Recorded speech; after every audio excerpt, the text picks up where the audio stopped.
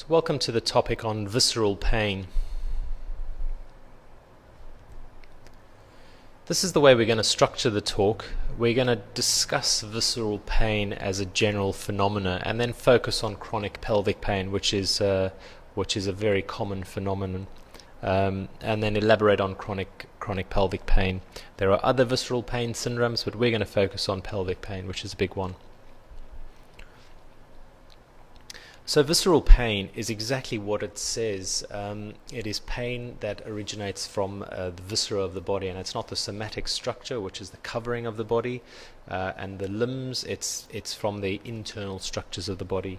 Now, if you go to the IASP website, there are a couple of clinical updates on visceral pain, and if you want to elaborate your reading from this material, from your this topic, go to the website, download the clinical updates on visceral pain and have a read on them. They're slightly more detailed than what you're getting here, and again, some of us are more interested in particular topics than others, but what you're about to get, or what you've got already, is a significant amount anyway. So there it is. There are the fantastic diagrams from Da Vinci, done way before anyone really got a sense of anatomy. He was by far way ahead of his time. And there it is. There's the viscera on one side of your screen, so the internal structures, so the thorax and abdomen essentially, and then there's the somatic aspect, which is the body covering, so the muscles and the joints and the skin. And it's important to get a handle on visceral pain. The best thing to do, or the best starting point, is to consider the difference between visceral nociception and somatic nociception. And let's go through this and really get a handle on the difference, because it is important. So somatic nociception, as I've mentioned, it's pain that arises from the structures or from neural sources within the structures of the surface of the body. So skin, joint, bone, ligament, that's pretty much it. Visceral nociception is deeper, from the deeper organs within the body. Now, the pain of somatic nociception is rapid, it's well localized, and what it feels like is pain. Whereas pain from the viscera doesn't necessarily need to feel like pain. It can be a slow kind of pain, a delayed kind of pain, poorly localized, and things like colic can present as visceral nociception. Autonomic features associated with pain, so the somatic nociception, they have the classic fight or flight kind of switch on autonomic features, so the hypervigilance, the tachycardias, the hypertensions, the sweating, the dilated pupils. So that's pretty easy to recognize when somatic nociception is occurring. Now, visceral nociception tends to be more emotional, tends to have more of a parasympathetic kind of activity. So nausea, vomiting, hypertension, bradycardia, that's visceral nociception. So as you can see, as we're going down this table, we're getting an idea about the difference. What is visceral nociception? And that's the initial kind of thing we need to understand. The referral pattern for somatic nociception, well, it's generally because it is the soma of the body, the covering of the body, you can localize it quite easily, so there's not much referral. Whereas the visceral nociception is associated with referral patterns, or more likely to be associated with referral patterns. And then the innervation is important to differentiate the two. So what I've been briefly talking about, we pretty much already know, but the differences come down when you really focus on the neurons and how the neurons work. So somatic is high density innervation, which makes complete sense, hence visceral lower density innervation. The somatic nociceptors are highly developed. They're really specialized, so the thermoreceptors, whereas visceral, they're less developed, they're more primitive really. They're unspecialized mechanoreceptors, they're not really thermoreceptors. They're high threshold receptors when you're looking at somatic nociception, and they're more, when you look at visceral side, there are fewer unmyelinated afferents. So these are just the subtle differences between the two. They're less collaterals when you're looking at somatics, whereas with visceral nociception they're more collaterals, which makes sense, doesn't it? It's quite hard to localize. It comes from around this kind of area. Visceral pain, highly they're high representation topographically on the cerebral cortex. Sorry, that's somatic pain. So highly representative. And think about the hands, the feet, the head. Think about the cerebral homunculus. Whereas viscera are not really represented that highly on the cerebral cortex. Somatic pain is fast, well localized, real pain as we know pain, and that's A delta kind of mediated fibers, whereas visceral pain is more C fiber, slow, dull, slightly delayed. And so what I've been saying is that somatic nociception is really specialized, whereas visceral nociception is really not well developed, and it's more rudimentary, and that also is visible in the pathways that it travels to. So somatic nociception travel in the so-called neospinal ascending pathways, and that gets to the primary cerebral cortex, whereas the visceral nociception, they tend to travel in what's called the paleospinal, so the really kind of the older tracts, and they get to the brainstem and lower centers of the brain, so they don't only get to the top and the outer covering of the brain. So that's the way you can see the difference between visceral and somatic. Other interesting things, the viscera, you can have so-called silent pain, and there's silent nociceptors that can get activated with inflammation, which is unique to visceral pain. They can have dual innervation, of course. Yes, they get a vagal innervation as well, which is important. And then the nociceptors, as I've said, I just wanted to put this in for completeness sake. You get wide dynamic kind of tonic mechanoreceptors with visceral nociception. High threshold mechanoreceptors, yes, and as I've mentioned before, the silent so-called mechanoreceptors that get activated with inflammatory conditions or local inflammation. So the difference between somatic and visceral pain or visceral nociception, an important difference to make. And then let's stick on with the visceral pain, and you've got slightly more detailed in your reading matter, but the way to structure visceral pain, or the way to classify visceral pain, is you've got visceral pain and you've got referred pain. And when you see somebody with visceral pain, or when you think they've got visceral pain, you need to decide what kind of classification it is. So is it true visceral pain?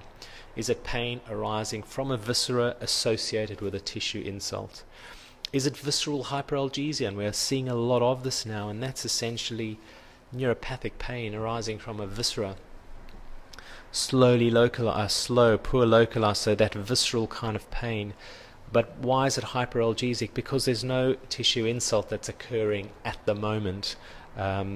So something that's occurred, the inflammation has disappeared, and they're now left with hyperalgesia, central sensitization. So is this true visceral pain? So, and when I've mentioned true visceral pain, of course I've got my diagnostic acute hat on, and this is the people that come in with visceral pathology. So true visceral pain, visceral hyperalgesia. Or is this visceral hyperalgesia, which is an interesting phenomena, and in one of those pain updates from the ISP you can read about it in detail, but essentially it's exactly what it says. The viscera have common pathways, so two different viscera, common pathways, and because they've got common pathways, pain in one viscera can lead to a hyperalgesic phenomena in another viscera. So example, gallbladders, coronary heart disease, if you've got two of those phenomena, you tend to have painful episodes, but if they're related, the painful episodes tend to be more severe. And other things are kind of would include the genitourinary system, so endometriosis and urinary abnormalities as well. Two different viscera, if they correlated, one may lead to hyperalgesia in the other, or be associated with hyperalgesia in the other. Phenomenal stuff, really. And then of course referred pain, because it is viscera, it can refer, not as much as not like somatic pain as we've just said, but the referred pain can be associated with hyperalgesia or without hyperalgesia. And so referred pain without hyperalgesia is exactly that. It's sharp, it's localized. That's the appendicitis that turns into something else, and referred pain to the soma. And then of course you can get hyperalgesia as well. And that's from a phenomena called convergence facilitation, which I've briefly mentioned. So when you've got visceral pain, whether it be an acute or a chronic phenomena, think about the visceral, think about the referred phenomena, and think about whether there's hyperalgesia, and diagnose the hyperalgesia. So the referred pain with hyperalgesia, and if you look for it, you'll find it. So if you've got referred pain to the structure or the covering of the body, to the soma, you've got somebody with gynecological visceral pain syndrome, and they've got some pain on the upper aspect of the lower abdomen. You examine them and you get localized muscle hyperalgesia, even trigger points and skin changes as well.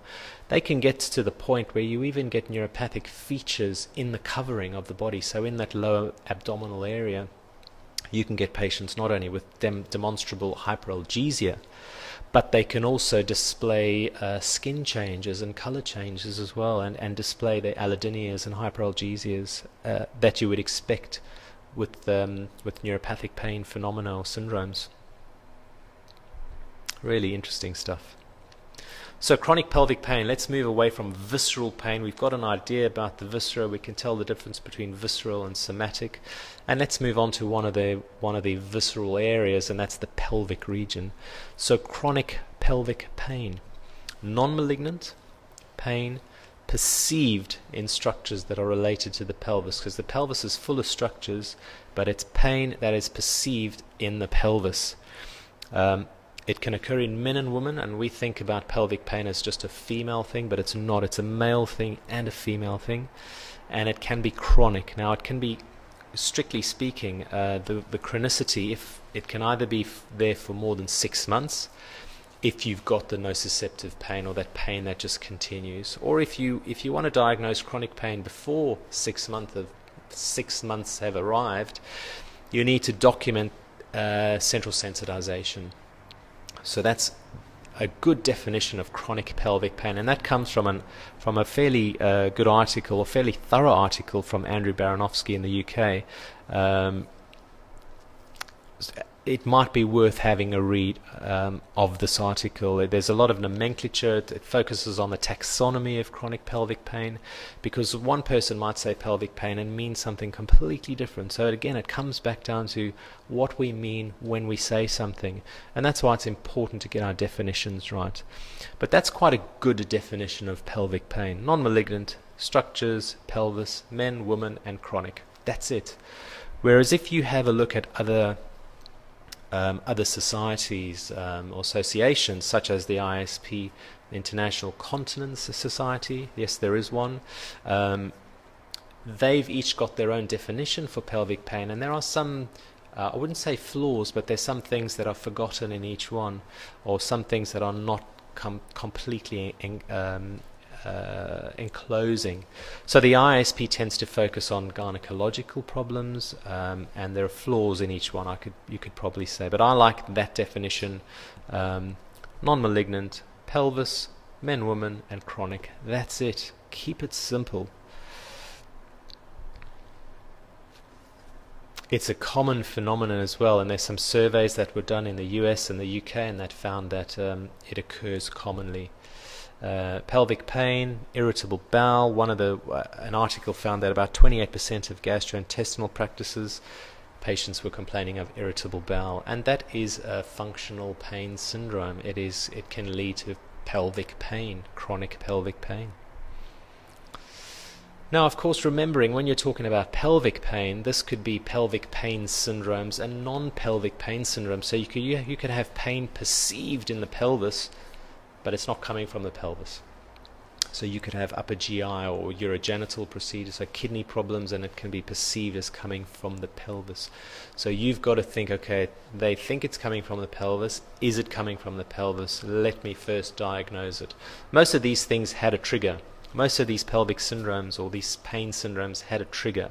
They may not be actively causing inflammation, disease at the moment, but there was a trigger. There usually is a trigger.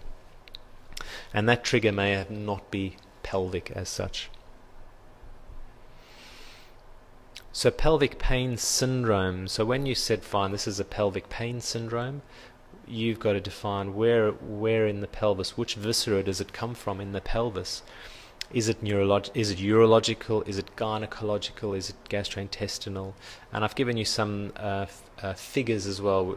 Some things occur more commonly than others. Example, anorectal occurs slightly more commonly than gynecological. But if you break it down, if you break down pelvic pain syndromes, and you say, fine, it's a gynecological problem, well, you've got to say, well, which gynecological problem is this? Is this a vaginal pain syndrome? Is this a vulval pain syndrome? Is this an endometriosis-like pain syndrome? So these are regional pain syndromes as such. So you've said pelvis, and now you've got to subdivide it into various aspects of the pelvis. And the urological one, there's a lot going on in the urological system. Bladder, urethra, prostate, scrotal, penile, etc. And then, of course, neurological and muscular. Always got to consider muscular. A lot of gynecologists talk a lot about pelvic floor muscle pain syndromes. They examine patients in a very detailed manner. This is certainly something I, as a pain physician, would never do. And they get a sense from experience about pelvic floor issues, particularly even localized trigger points. We are moving away from the end organ discussion or nomenclature, because as we are understanding pelvic pain syndromes or chronic pelvic pain is a central sensitization phenomena, we need to get them out of this kind of aspect where you're focusing on a particular organ.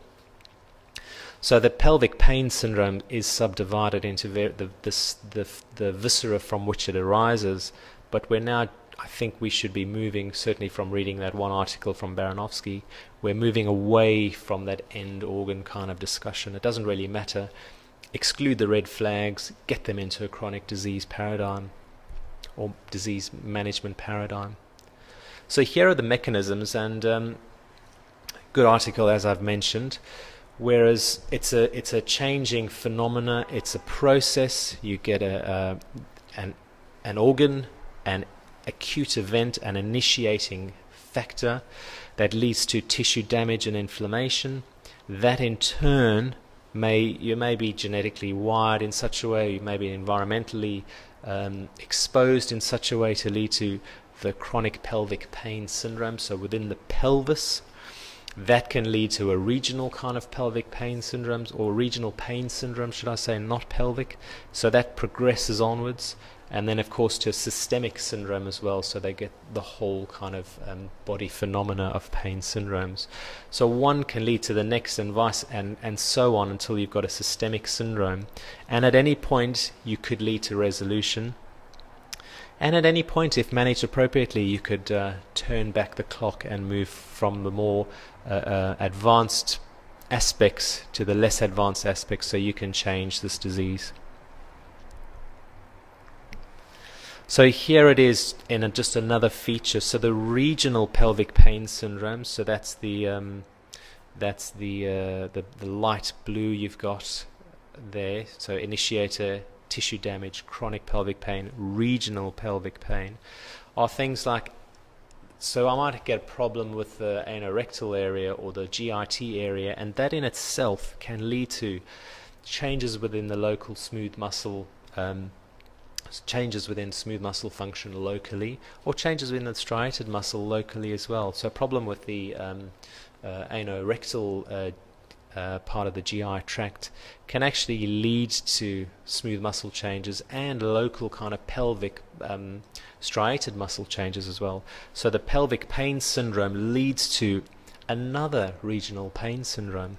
So you might get smooth muscle dysfunction, so in the anorectal bladder area, and that leads to constipation, urinary retention, dyssynergy with bladder function. The striated muscle, the localized regional area, the striated muscle, you might get trigger points, dyspareunia, and enthesitis, which is inflammation at the insertion of a tendon. So as you can see, one thing leads to another. The systemic symptoms that patients with chronic pelvic pain might get, musculoskeletal symptoms, so they get symptoms in their thorax, they get symptoms in their shoulders, symptoms in their neck, they get headaches, they get TMJ problems as well. So again, what I'm showing you is that one aspect leads to a whole range of problems. So initiator, an organ becomes inflamed, has a disease process, call it endometriosis, which is a whole different topic to discuss, of course. That leads to inflammation and tissue damage. That might heal. You're left with a pelvic pain syndrome, so this is a central sensitization phenomena. That in itself can lead to changes in the region, so smooth muscle changes, striated muscle changes, and that in itself then leads to systemic changes as well. And of course, throw into the mix psychological aspects, social aspects. So the systemic symptoms, this whole range of symptoms, leads to problems when they have sexual encounters. Depression, anxiety, pain catastrophizing, and all the negative features associated with each of those. So that's the chronic pelvic pain kind of basket, as you will, of so many things that can occur following one minor initiating trigger. Now, the differential diagnosis, we've got our pain hats on. We have to consider secondary causes or diseases or illnesses that can be treated. And a lot of these patients have been investigated time and time again. They get laparoscopy after laparoscopy. They've got a bit of endometriosis, but they get repeated and repeated and repeated surgeries.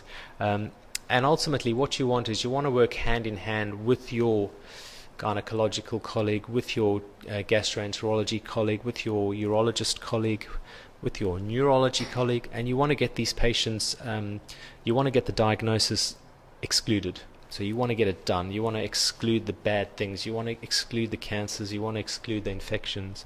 And once that's done, you want to stop the investigations. You want to really get them away from that into the chronic disease management paradigm that is pain management. You want to get them away from that acute kind of paradigm, and you want to get them right into that chronic paradigm. I don't want to elaborate any further, but if somebody asks you about your differential diagnosis, GIT, urology, gynecological, and we like classifying things, uterine, extrauterine, there it is. There's endometriosis. It's another discussion. It occurs with and without chronic pelvic pain. Don't forget about musculoskeletal issues, so sacroiliitis, vertebral fractures, all the red flags. Neuropathic features, again, the herpetic neuralgias, the radiating neuropathies from the back, all the dangerous things, the tumors, the infections, and then psychiatric as well.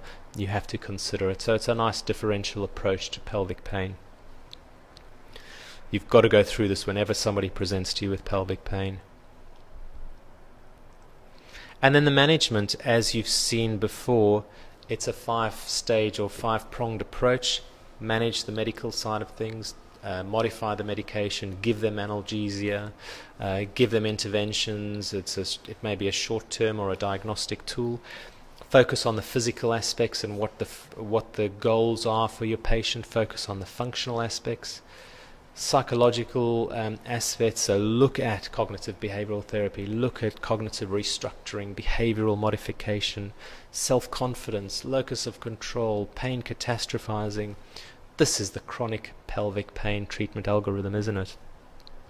And of course, education is so vital. Talk to them about acutes versus the chronic paradigms, stress and pain.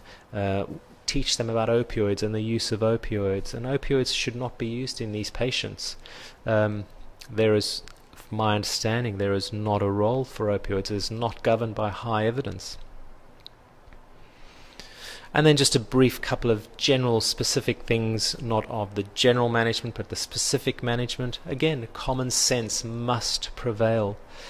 See each of your patients individually and treat your patient. Some analgesics may actually be beneficial. Their side effects may be beneficial in these patients, such as duloxetine might be useful in patients with stress incontinence. The tricyclics, so imipramine, might be useful where urinary symptoms are actually a problem. So you're tailoring the drug to the patient, to the symptoms. So you need to find out a bit about their symptoms.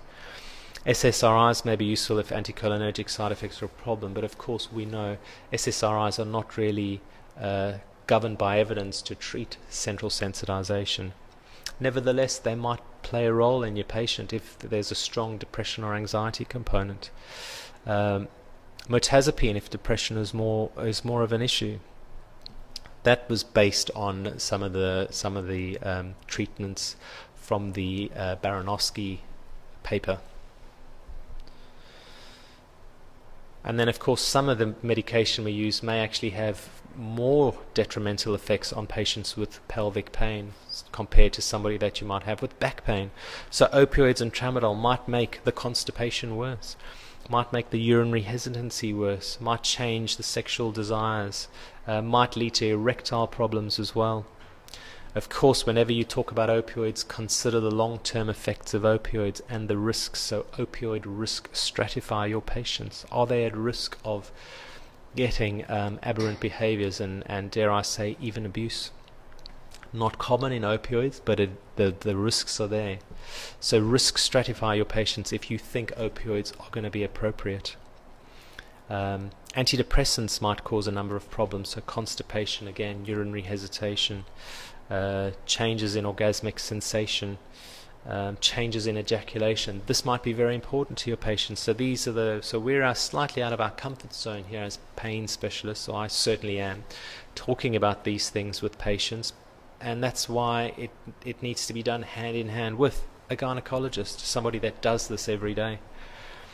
Anticonvulsants, the older anticonvulsants such as carbamazepine, might cause problems that make things worse, so the gynecomastias, the galaterias. Blocks might be useful. Various local nerve blocks may have a diagnostic element to it, may have an analgesia modulation effect as well, so give your patient short-term relief, might allow you to build up a rapport with your patient, get them on your side. Trigger points, yes, done by an expert. And Botox can be useful in some of these patients as well. Surgical treatment for chronic pelvic pain will, from what we understand, no. If there is something that needs treating, yes. So if there is endometriosis that needs treatment, yes. Excuse me. I have to rely on my gynecologist colleagues to make that decision, but I can impress with them things about the patient that they may overlook. Laparoscopic uterine nerve ablation, there is no strong evidence to support its use in chronic pelvic pain. And it makes sense not to treat the periphery if this is a central sensitization problem, doesn't it? Because you might be taking away that little piece of endometriosis. It may spring up elsewhere, but if the cord and the dorsal horn has been sensitized, well, what you're doing is not going to be useful. And then again, we're talking a lot about neuromodulation, so sacral neuromodulation. It's used quite a lot for non-pelvic pain problems, so pelvic floor dysfunction, motor incontinence, motor urge incontinence, urinary retention, so sacral stimulation has been used for those reasons. But whereas sacral modulation for pelvic pain, we're still early days, and I think there is some evidence to support, but this and we're gaining momentum, and this might be a feature more so in the future, but it's definitely there. It's all about patient selection. And then, of course, if you've got specific pelvic pain syndromes, you focus on specific treatments for those pelvic pain syndromes, such as gynecological versus urological. And now there are some treatments that are tailored to the syndrome that you might diagnose. That's out of the scope of this discussion, but I direct you to one of your references. That's the treatment guidelines on chronic pelvic pain. And that's the European Association of Urology treatment guidelines, and there's quite an in-depth discussion on various pelvic pain syndromes. Just a brief word on pelvic congestion syndrome. There's a big fibroid, and that can lead to problems with venous drainage, and you get congestion, so vascular congestion, and that is a cause of pelvic pain. So this is a secondary cause of pelvic pain that needs to be considered and looked for by my gynecological colleagues. And there are some specific treatments for this: anti-inflammatories, hormones, embolization, and some have even said hysterectomy, oophorectomy, and hormone replacement for the really intractable cases. But again, far out of my comfort zone, and certainly again hand in hand with a gynecological colleague. But the important thing is to let you know that these things exist. So that brings us to the end of this discussion.